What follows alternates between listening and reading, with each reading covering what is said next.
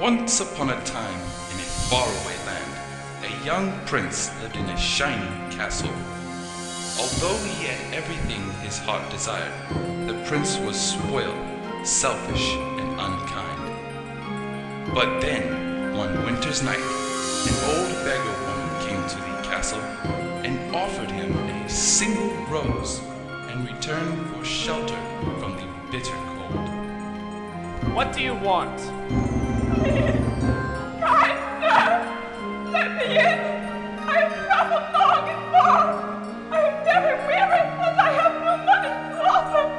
Please accept this rose of flawless beauty in return for shelter in your castle tonight. You? An ugly old woman?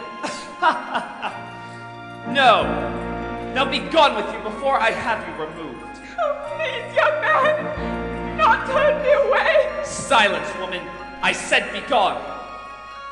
How dare you judge by looks alone? Have you no eyes for the heart?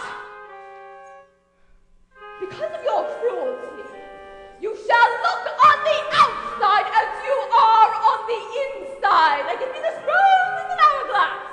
But you must find someone to love you for who you are on the inside before the last of the fools, or the smell shall remain forever. The beast spent many years locked away in his castle. He sat alone, forever regretful of the choices he had made.